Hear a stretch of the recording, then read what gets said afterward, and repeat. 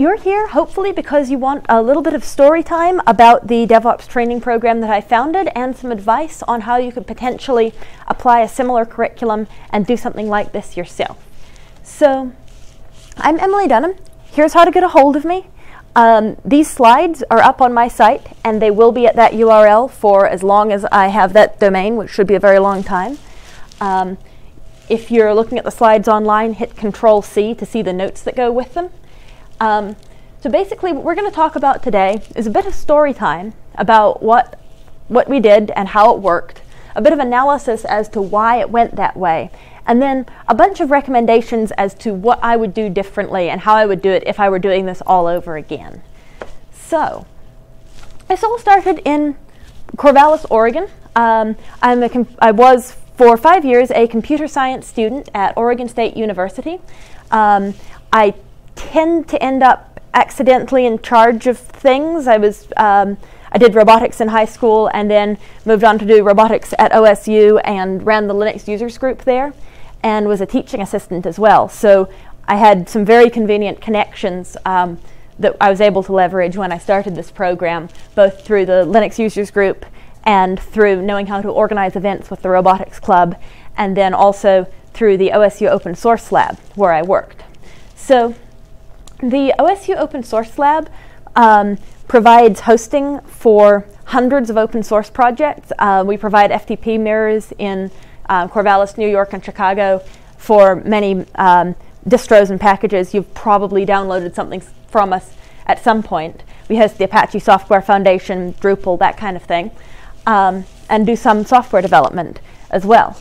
The Open Source Lab is actually what really got me started contributing to open source. So I almost didn't get involved with open source software at all. When I was a freshman at university, I was basically just a robotics nerd, used Linux a bit totally as an end user. I'd show up to the Linux users group just to kind of get my problems solved, find out about cool new tools, but I didn't think I could contribute back upstream. It's like, that's for really good coders. That's for like kernel hackers. That's not for people like me.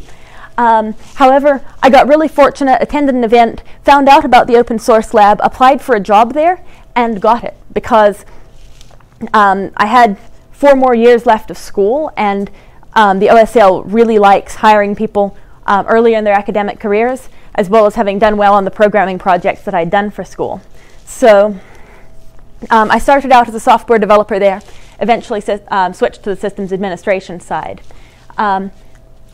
The Open Source Lab was founded in 2004, and at that point it was basically a student-driven organization. It's grown a lot since then. We have about generally 3 or 4 full-time employees, both on the software development and systems administration sides. And it used to be just tucked under the umbrella of network services that provides internal solutions to the university. Now, what really got this Devops Bootcamp thing started, other stats about the Open Source Lab. We tend to have about 20-ish students who work part-time, about 4 full-timers. We had these major transitions. We were moved into the School of Electrical Engineering and Computer Science. And this means that we're becoming a more academic type unit. This is in 2014, late 2013 kind of thing. We're becoming a more academic unit. All of the full-timers are saying, oh man, we need to reach out to 100 students a year, we need to broaden our reach, we need to give other people the skills that these 20 students a year working at the OSL are getting. And at the same time, they're busier than ever. No way are any of these full-timers really going to have time to put together a program like this. So, School of Electrical Engineering and Computer Science is like, yeah, we want to reach hundreds of students per year. We want to have more outreach, more teaching. And everybody's incredibly busy. This is a screenshot of my calendar for school on top of the who's scheduled where at work calendar around the time that this was all happening. The full-timers are trying to coordinate all this. If we wait for them to have free time, we're going to wait until they retire, and I don't know if they'll ever retire because they like it so much. So I started thinking about what can I as a student do, and started brainstorming with some other students there. What could we do to give more students the opportunities that we've had? we're talking about a bunch of different ways that we could potentially fix this. We talk about this ops school curriculum that's online. It's a great thing hosted on Read the Docs. Check it out if you haven't already. But we're like, no, this is teaching really old school ops. This isn't what we do. This isn't what gets us our jobs and our internships. They need something more kind of developer focused. We look at some developer curricula and we're like, no, these don't really teach hands-on skills. These don't really put the ops side of stuff into perspective. So we had a student who'd been an intern from Portland State University that summer who had participated in a program that they call the Brain Dump. Now, the computer action team up at Portland State was a branch of their network services division. They have this year-long training program that meets once a week, gives students an opportunity to do hands-on things with their with some toy computers and some more critical production machines as they kind of level up through it. That's mostly student-driven, and its goal is to turn a student from a newbie who's kind of interested into a useful employee of their information services department. So we said, hey, we could do a similar thing. Again, we also looked at ops school, but it was really old school, like just let's sysadmin. It also tends to be walls of text, often walls of please fix this and write the text, and doesn't have really hands-on exercises or a way to get people the real experience that will get them those internships. So we're thinking, how can we combine all this? What do we want? Oh yeah, fun fact, ops school sends you cookies if you get a dozen contributions in. Just thought I should mention that for all of you knowledgeable ops people out there who might want to contribute. So we're like, let's start a class of our own.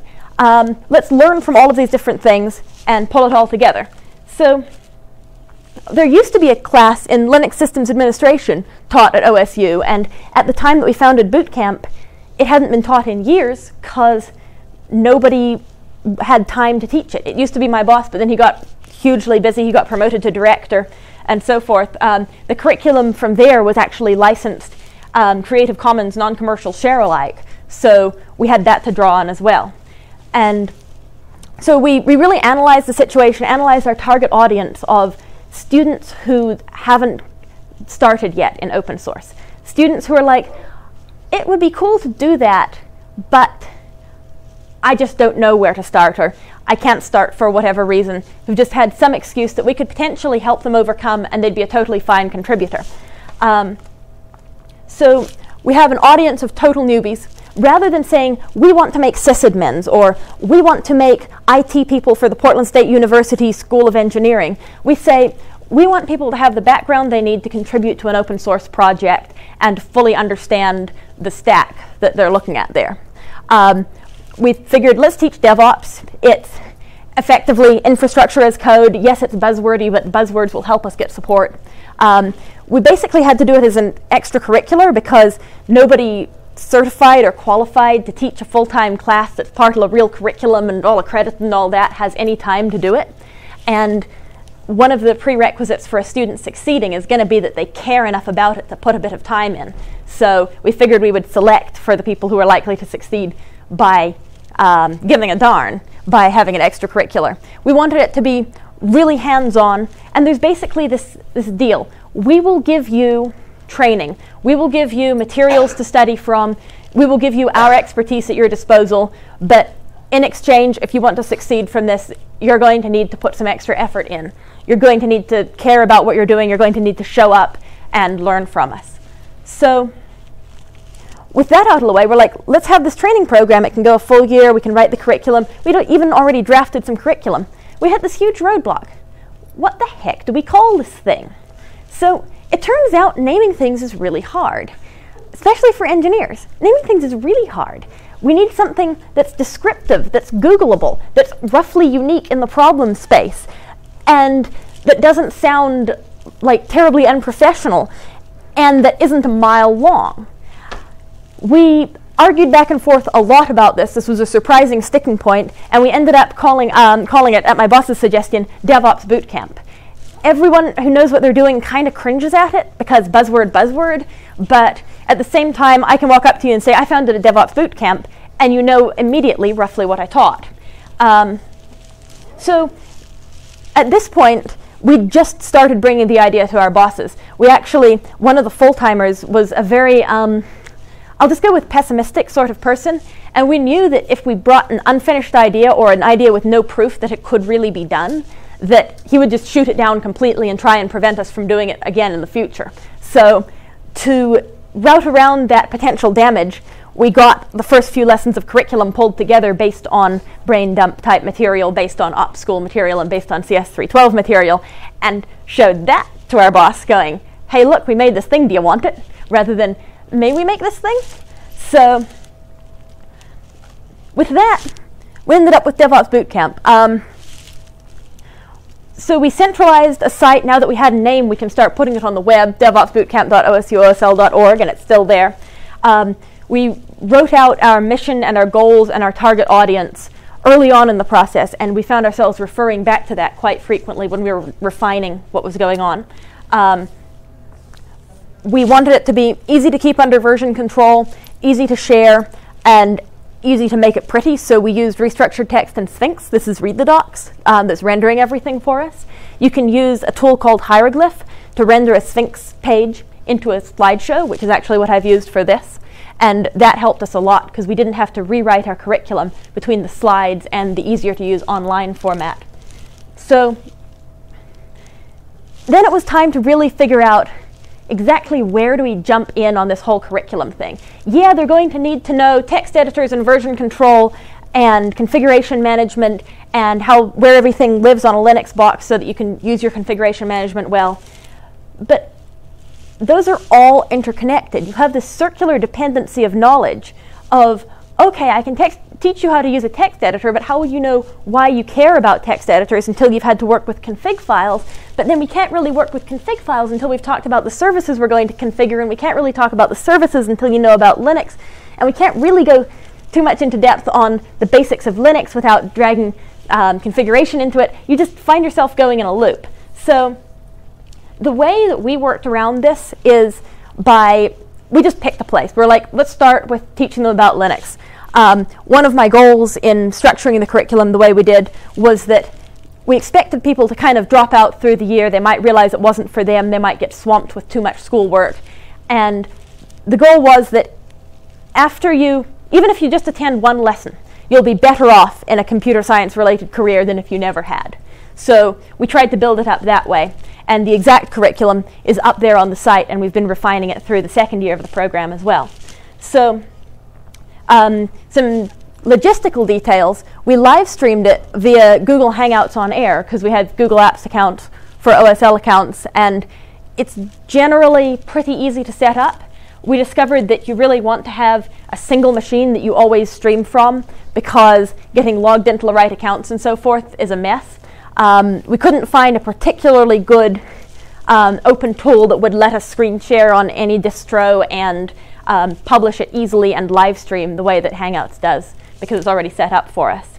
And so you should ideally have a single bootable USB stick that has just everything that you're using. Your logged in Google Plus account with your Hangout permissions all ready for you, your web browser that Hangouts plugins are installed for, the working virtual machine that you're going to be doing demos in, all of the slides, and the ability to talk to the projector.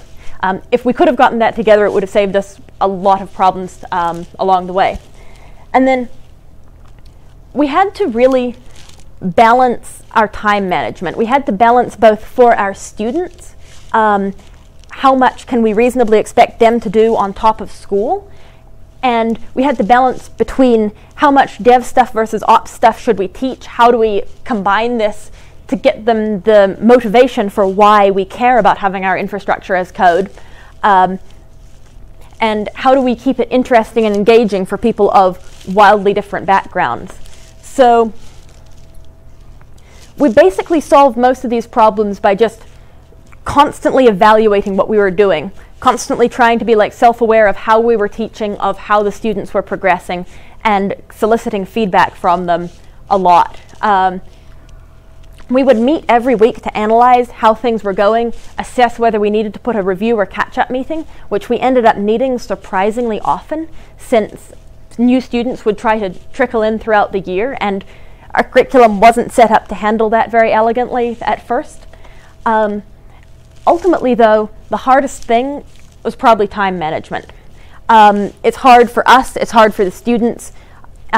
We as the organizers were also students and also balancing lives and stuff, and I can't think of any organizer who wouldn't be juggling a real job or a life or anything else. So I found that it helped the students for us to have really clear expectations and send them emails on just a regular basis that would say, here's what we did last week, here's what we're doing this next week, here's what you should catch up on if you're falling behind, here's when the next catch-up day will be, kind of thing. Helping the presenters with their time management, since we had people from the community and open source lab teach lessons as well. We would communicate with them about how long is it going to take you to get this, to get your slides together. Okay, when can I remind you to come rehearse it with us? And we would try to get the schedule together as early as possible so we could shift things around if somebody had a family emergency, couldn't show up. And I found that as the main organizer, my own time management was just critical to not going insane. And the way I did that was having a really organized calendar, just never trying to remember a deadline in my head, just it always goes on the calendar, including remind such and so about the thing or send the weekly email. And that just takes down the background noise of organizing something like this and makes it sustainable for even a year. And breaking up the really big tasks into little tasks that have a dedicated time for them worked really well for me. So the results were that we had about a dozen students go through during that first year. Then we formed, at the start of the second year, a day-long program we called Devops Bootcamp to roll the first few lessons into one. We had over 100 students show up to that. We had 2 tracks, a newbie track and an advanced track. And we have the entire curriculum up on our YouTube with the lessons that we've taught on it. And we'll get people dropping into the IRC channel just randomly saying, hey, thanks for that curriculum, it was interesting. And we've never heard of them, they're not from our area, they just happened to find it online. So that's super cool. Is that public? Oh yeah, YouTube, OSU Open Source Lab, if you search it on YouTube, you'll find the videos. Also, devopsbootcamp.osusl.org, and if you go to the curriculum page, it'll have video links along with slides links for every lecture. So we found that half to 2/3 of the students tended to drop throughout the year. More students trickled in, but based on the numbers that CAT's brain dump program had, we felt that like we'd be successful to have any students at the end of the year, and we did finish that first year pretty strong, and the second year it's going along well too. We had slightly fewer students start it at the beginning of the second year, but attendance has been pretty good as we've gone along. We found that earlier in the year we would put more time into preparing, and then as time went on, just life catches up with you and it's harder to devote that time to preparing lectures as well. So some other results that we've gotten from this are really good publicity for the open source lab for the School of Electrical Engineering and Computer Science, which in turn motivates people from them to help us out with the program. We've had a lot of students get the opportunity to speak, and that's improved their confidence, and a lot of them have gone on to speak at other conferences just teaching tools that they've worked on. So I'm really proud of their achievements there. It makes a better employment pipeline for the OSU Open Source Lab, because often companies will ask for students to recruit as interns, and there just aren't enough OSL students. But now we have this buffer that we can point them at and say, hey, some of these students have had the basic skills training, have taken the initiative, gone off and worked on an open source project, and they would be promising candidates for you as well. And then we've also fully documented everything, because I ran it very hands-on, very directly the first year. It was basically my baby. It was the amount of work I would have put into a senior project if I'd taken that class. I actually put that class off so I'd have more time for it. And then the second year, I knew I would be leaving. And so I handed it off to some students who actually took the class the previous year, mentored them through, walked them through it, helped them refine all the checklists that I'd made, and now it's running without me. And I would say, as I'm going to get into as I give you the advice part of the talk, that type of workflow is probably going to be critical to keeping it sustainable through multiple years, because running it for a year is exhausting and does put you at risk of burnout, even if you don't have a lot of other classes and stuff going on, just because there's so many things to coordinate. And so also having frequent handoffs of leadership forces us to document everything really well, because you're not only documenting it for yourself, you're documenting it for the next people, and you're likelier to be nicer to them in the docs you write than you would care to for just you. So, does anybody have questions about what we did, how we did it, why we did it, before I get on to kind of digging into the results and how I would apply it in another setting? Yeah? So you talked about like how with your presenters you would like remind and rehearse Mm-hmm. them like what they would do. Yeah. So I'm assuming these presenters are kind of like within your own organization? So it would really depend. We had, it would depend on the topic basically. So we outlined the curriculum for like, okay, this week we should teach the basics of version control. This week we should teach the basics of configuration management. Okay, week after basics of configuration management, we can have somebody who wrote the book on Puppet and lives in Portland come down and give them a talk, that kind of thing. So I would say it's probably maybe a third just the organizers giving a rudimentary skills talk that kind of anyone who's been a few years in the industry could give. But maybe a quarter of it would be full-timers from the open source lab or professionals in the very local community coming in to talk on a specialty of theirs. And a bit more of it would be out-of-town people coming in.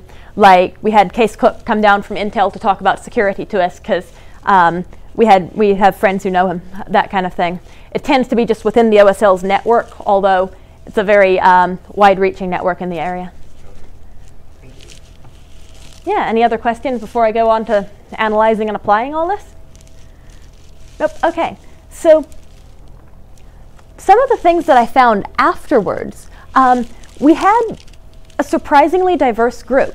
Like, we would have much closer to the representation of various groups in the surrounding community than a computer science class would, and a lot of that was because we said it's open to complete newbies. All you need is interest in this and the willingness to put in some time and learn from us and ask questions. There is no barrier to entry. Fortunately, generally the kind of people who would just suck all of your time and not really catch on at the rate that you'd hope would tend to get frustrated and drop relatively quickly. But we had a lot of people from groups that are underrepresented in computer science come through the program, and so that was really nice. I think by not putting that "you need to think you're good at computers" bar in place, we really managed to open it to everybody. It's hard to measure the impact of it because so students who took the program the first year are now leading it the second year. Students who went through the program have gotten jobs at the open source lab and internships in the community and local tech community. But at the same time, we don't really track students. We thought it would be kind of creepy to try to track everybody. So we can't really say how the lives of the people who didn't decide, yeah, open source is for me, may be different. But I would think that anyone with a bit of a background in scripting, the knowledge that you can solve these problems with code is likely to be better off. We've moved into the second year and did that kickoff with the day camp program. It was really surprising how many more people were willing to show up to a thing that's only a one-day commitment than a longer-term one. And we managed to get a whole lot of information across. We got about the first 3 or 4 lessons of the boot camp into that day camp. So if you're trying to figure out what form factor will give you the best, like just attracting the audience, lower commitment things tend to work well. Also, people really like trickling in through the year. It's surprisingly hard to get people to just commit to a full year of something. We had practically a different group at the end than at the beginning. So we needed a lot more catch-up days than we'd anticipated. And we found that since most of our students were students at university, it just wasn't reasonable to ask them to show up and do things during midterms week, during finals week, during breaks. So we kind of recalibrated our timeline based on our audience there. So with that, let's say that you're at a company or you're at a user group or you're at a university. You want to do something like this. There's some niche in the tech ecosystem that you're like, I wish we had a bunch more people who had those skills. And you want to do a bootcamp type program. So if I were doing this again, first off, figure out exactly who you're targeting. Our target was community members, which happens to be mostly students because it's a college town. Very broad, makes it both easier and harder to target marketing at them. But I would say you should target a group that an organizer remembers having been in. So at that point, I was a sophomore and a junior in university. I remembered what it was like not to know how to code. That let me really kind of empathize with and understand what the audience was going through, whereas if I were to start something for total newbies now, I would need to spend a lot of time just consulting with somebody who's newer, because I've forgotten a lot about what it's like to just be learning things for the very first time. And the other thing is figure out what their goals and resources are. Goals could be, I want a high-paying job, could be, I want to refurbish this broken old computer, could be, I want to make friends. And their resources include money, time, transportation. Time is probably the biggest one. What, if any, computers they have at their disposal, and so forth. So once you have an audience in mind, find your supporters. This one was a no-brainer for me because the open source lab just intrinsically supports this kind of thing, especially if we're not asking the full-timers for very much of their time for it. These might be community members, might be local user groups, it could be businesses that are trying to hire and find that there's a pipeline problem, and figure out what their goals and resources are. Are they interested because they're hiring? Are they interested because they're formed for the purpose of increasing diversity? Are they interested because they're academic institutions and they like it when people teach things? Or just maybe if you have retirees in your area, are they bored and want to volunteer? It could be just about anything. And then their resources that they might be able to share with you include money, buying you pizza, loaning you a space to meet in, as well as time and effort of humans. So also identify your own goals and resources with this. You can basically kind of make a big old matrix. Like, I'm an engineer, I like spreadsheets. You can figure out whether it looks likely to work or whether you're going to have to adjust some goal or other of the program, adjust where you're trying to do it, adjust who you're targeting, to make it so that what you have at your disposal in terms of people hours, in terms of space, in terms of money if you're going to need it, in terms of people willing to do marketing for you to get you an audience to begin with, are going to align with what people really want. So once you've got a feel for what people would say if you asked them for some help or if you asked them to come be a student, you've got to figure out what you're asking them to do. Naming things is hard. You want it to be Googleable. Like, you want to be able to search it. I mean, naming, let's say, plug-in patchwork and then searching for it, you're going to find quilting supplies, and that's just obnoxious.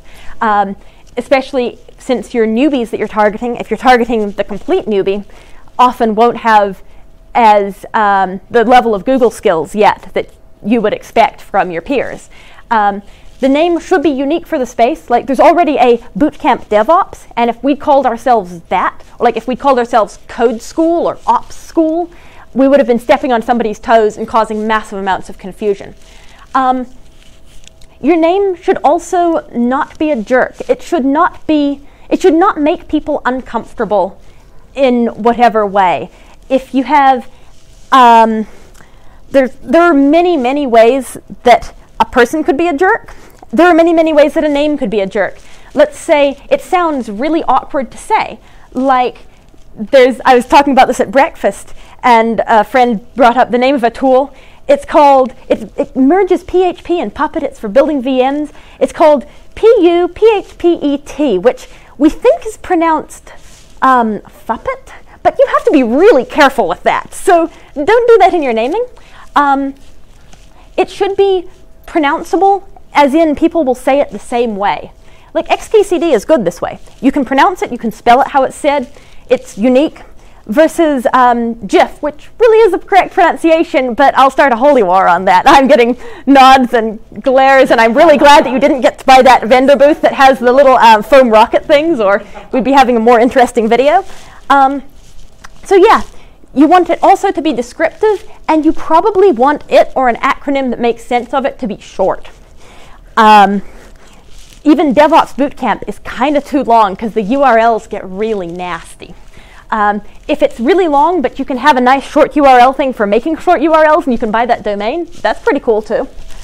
But yeah, be careful of the name because once you've committed to one, it's really hard to change it. And also at this point, define the expectations. Do this before you have official sponsors. Do this before you have official users.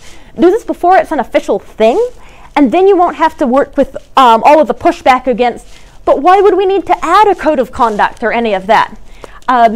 One code of conduct that I would recommend including for an educational type setting is the Hacker School manual. They have a lot of suggestions of how to avoid kind of alienating people. They have rules like no but actuallys, like maybe, oh, I've got the server running, looks at your server, huh, that is running, but actually you did this, this, and this wrong. There are a few faster ways to alienate and discourage a newbie. And I assume that your goal is to have people succeed in this program. Also have just a general code of conduct. The ADA initiative has a blog post there with a big pile of links for how to do it.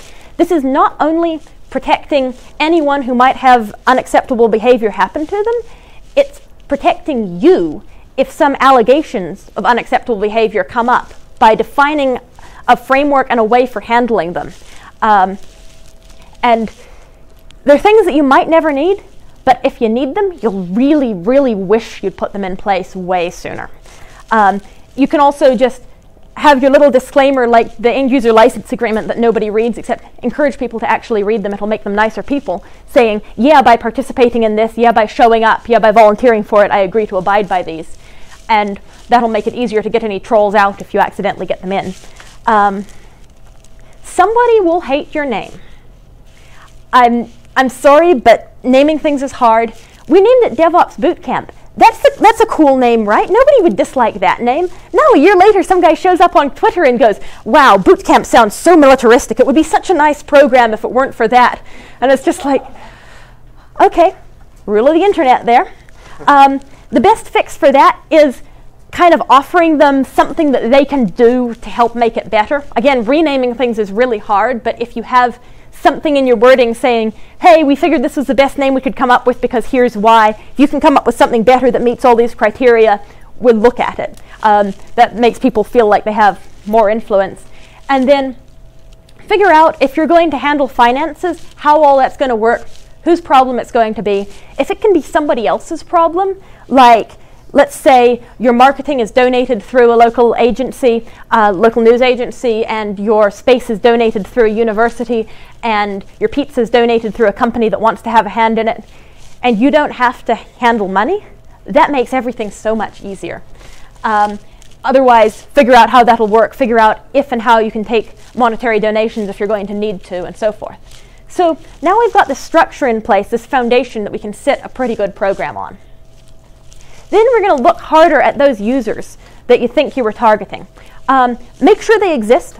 Find a few of them, however you were planning on finding them for your event, and talk to them. Ask them how they find out about cool new things to do. Ask them how much time they have to make sure that your assumptions about them weren't just totally off base. And at this point, when you're understanding your user group, it can help to just write down like, everybody in my program will have a computer. Everyone in my program will be available one night a week. And then challenge each of those assumptions. Go, is this something we really need to have, or is this something that we could work around? Like, let's say by live streaming instead of expecting them to show up in person or something.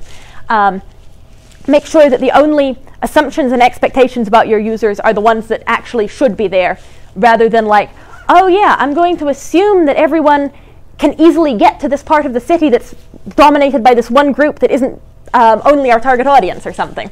And And then once you have your users and you know basically their backgrounds and what they want to learn or what they think they want to learn, you can then start writing and organizing your curriculum. Put the interesting stuff, the stuff that motivates the stuff that they won't be interested in yet, near the beginning. Figure out what they'll need to know.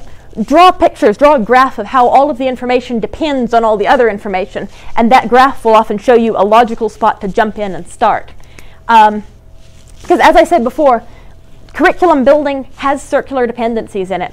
My best fix that I've found for this is to just, the first time you hit something, rather than going off on a huge tangent about it, rather than just saying, here's a link to 5 days later in the documentation, go read it. Just give them the minimal summary that they could possibly have in order to get on with what's at hand. And then you can go back and revisit it in more detail later. So you'll notice in online documentations, like I've been trying to learn a new programming language lately and noticed this a lot, rather than explaining a topic right off the bat, they'll just link to that topic later in the docs. But the thing they linked relies on you having finished that introductory section that you're currently working on. You can't do that when you're standing at the front of a room lecturing, because there are no links. There's nowhere that they can either decide to click or not to click. Again, the best course is that minimum summary instead of the link, and then a direction where you encourage them to go if they want to learn more, if that topic really grabs them right away. And then you can point them at your later documentation, but be kind of wary of doing that, because the later docs are going to assume that they know everything up till then.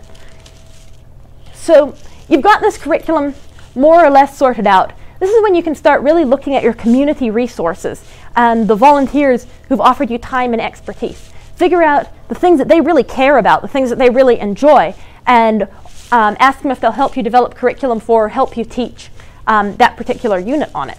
So one thing that can be helpful if you're working with really busy volunteers is have an extremely well-framed request for them. It's not, would you just help out here? They may run off from that being like, I don't have an extra N hours a week. It's, would you give me feedback on these slides of anything you think they're missing? And then to the other expert, would you draft the basic topics that people need to know about this? Something like that. Just break it up into little pieces and you're more likely to get a yes from someone on that. So you've got your volunteers. Some of them are willing to speak and present particular lessons. You've got your users. You know more or less who they are. Now you need to know, where do you want them all to show up? You can do it all live streamed, but we've found that getting feedback from the audience during a live stream doesn't seem to have an elegant solution. We've tried getting them on IRC, we've tried using the little chat feature of Google Hangouts, but in general, people don't seem to feel as engaged. Having everybody in a room lets them ask questions, lets them whisper to their neighbor, lets you point at their screen, and just is such a higher bandwidth communication that it's much better. So when you're picking your time and place, it's not only based on who can share a place with you, but your target users. What else are they doing? Are they all of a religion that says you need to be doing this thing on this day of the week? Don't schedule it on that day of the week or they won't be able to show up. If it's at a time that would be a meal time for most of them, see if you can't get somebody to sponsor food. And in doing that, see if you can't include like some healthy-ish options and deal with any dietary restrictions as well, if possible. And again, review the assumptions that you've made about your users. Let's say we're having an event here. You're assuming that they either have a car, live within walking distance, or this happened, or have enough time to work with the bus times, so maybe you can schedule it at a time where they can just take a bus in and then take a convenient bus out and not be stuck for an extra hour on campus. Are you assuming that they don't have kids and won't need childcare, or can a volunteer like potentially help provide childcare if a massive portion of your users would go, yeah, I'd love to do that, but I can't find anybody to watch my kid? I mean, figure out what particular needs they have. Like our university students need to not have any extra requests placed on them at midterms and finals. It's just how life is for them. And then be understanding of those in order to keep your people engaged. So now that you've got a time and a place to tell people to show up to, you got to tell them to show up. You can do a little bit of advertisement before you've figured out where it'll be, just to kind of gauge interest, get a better metric of who will be around. But on the whole, you want to do the most of this once you can train people on one time, one place, how often it recurs, just say always be there. Changing times and changing places and getting the word out to everybody is a surprisingly hard problem, as I learned with Linux users groups. So back when you identified your audience, you looked at how they find things that they think it would be cool to do. Do they see magazine ads? Do they see posters in the hallways at school? Do they hear about it from their friends on some email list? I mean, figure out what will reach the people you're targeting and then communicate there.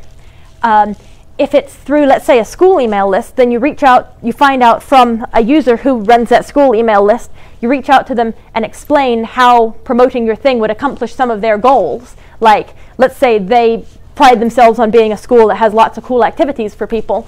Then you're like, hey, you're a school with lots of cool activities. This is proof that you've got lots of cool activities. Feel good about yourself and post my thing. Rather than trying to like bully them into it or any of that, if it's possible. So there might be user groups, there might be meetups, there might be places you can stick posters. Just figure that out from what your target audience already does. And when you advertise, don't just say, if you're interested, say, if you or anyone you know is interested, tell them about this cool thing. Because you'll get a lot of word of mouth recommendations, and often someone who might not have had the confidence to go, why yes, I can learn computers all by themselves, if their friend goes, hey, look, you'd be really good at that, you should do that thing, is much likelier to show up.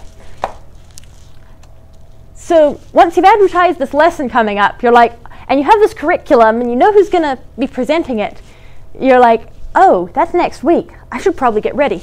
Run through your talk a time or two. Run through any hands-on demos on the same computer that you're going to be presenting from.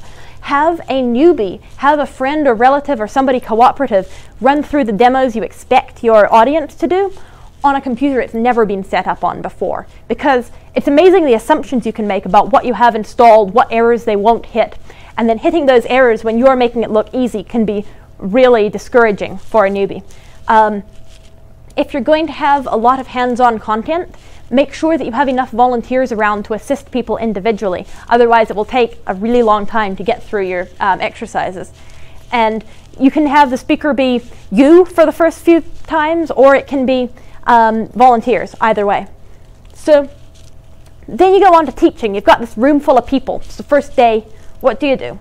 First lesson, make sure to give them a roadmap of where they're going, why they care, how their life is going to be more awesome when they know this stuff, and reassure them that they really can do it. Make sure you have a chance, either in public or maybe in private, to address whatever concerns they have about why they think they can't do it. And bear those in mind as you refine the curriculum as you go along. Be clear on whether it's okay to join the program partway through, and keep it interactive. Keep people from being bored. Don't put your people to sleep like I'm kind of doing. I know it's day 3 of the conference. That's how it works. So once you've taught your first few lessons, continually refine them. Assess how it went, what was good, what was bad, what did we do that made it good or bad, how can we fix these in the future. Keep a checklist for before your lesson. Follow it every time and improve the checklist when it's not very, when you find a problem with it, rather than just disregarding it. Meet among whoever's organizing it to make sure that you share any feedback you've gotten from the group. Identify when you're going to need review days, because people will trickle in and you are going to need to review and catch people up. And then make sure that people, if you're asking them to do something outside of class, really are having the time for that. And talk to your students about what you can do with those and what you can do with the support for those out-of-class exercises to make them more achievable. So then you just repeat. You keep doing it until they get bored or you get bored or you've taught them everything you wanted them to know. Every couple of months, assess your own state relative to the program. Make sure that the amount of work you're doing is actually sustainable. Check in with the supporters. See if it looks to them like they're achieving their goals or if there's something that they'd like you to do differently. And again, constantly refine those checklists that you go through, because they'll make handoff so much easier. I'm going to add in the step brag about it, not only because spreading the word gets you more supporters, more students, more impact, more success, but if you want job offers, if you want to be regarded as a national expert on the topic you're teaching, this is going to happen if your name is all over the site. I was really surprised when this happened to me. I got approached by a large company that I figured out partway through the let's have a call with this vice president that, oh, I think they've mistaken me for a national expert on DevOps. This is neat. Let's see where this goes, kind of thing. And that eventually turned itself into a job offer, so if you're looking for those, they're available. If you want to do consulting, it's a great, like, feather in your cap, especially if you want to do teaching. If you're a super humble person, you don't want to derive any personal benefit from it, brag about it anyway. Brag about the accomplishments that your students are having. Brag about their success setting up a thing or troubleshooting a problem on their own or installing their first package to their package manager, whatever it is. It'll find you more supporters, make the community more aware of it, and word just kind of spreads in weird ways, and then people will be like, oh, I've heard of that, and people will come in who might not have found out about it through any of your advertising channels, and you'll get a wider base of people in, and that's generally good for everyone. And then eventually you're probably going to run out of energy and time for this. I found that it would have been a burnout job if I'd tried to do it for multiple years in a row, partly because it was also on top of school, but it's just a lot of responsibility to be orchestrating that and a lot of time and worry that you put in. So when you notice that it stopped making you happy, or if you notice that you're starting to become kind of curmudgeonly, kind of grouchy, like, this is the 5th newbie that's asked me that stupid question. Why don't you newbies just know this already? No, seriously, this is why older, more established developers in a project are more likely to lose patience and be crabby at noobs, because the old and newbies start blurring together when you do it for too long. And not to any of the individual newbies that I've taught, you guys are all awesome if you're watching this video, but just newbies, it stops being, oh, this one problem needs a solution that I've only solved a couple times. It's like, oh, they need this for the nth time. This is frustrating. So pay attention to yourself. When you start burning out on it, when you start losing that enthusiasm for, whoa, I've never solved this, let's do a bootcamp problem before, this is shiny and new, hand it off to someone newer and more enthusiastic. And if you do the handoff carefully, the program will survive just fine. You can keep being a resource to the program, keep being a mentor to the program without harming it by being grouchy at the people who really, it's not their fault and it's not your fault, but you're likelier to be grouchy at them if you've done it for too long and don't have infinite patience. And the new leaders will benefit from leading it as well. Give them a job title and give them responsibility, and if they do it well, then suddenly they're a world expert in the topic too. So with that, I wish you all the best in whatever program you're trying to found, and I hope that finding out about ours is interesting or inspiring or something. Here's all of my information. Here's also the Devops Bootcamp website right now, and the organizers list if you have questions for the current organizer's alias. Feel free to reach out to me or to them, and I'll be around at the conference for a little bit before I have to go catch my flight as well.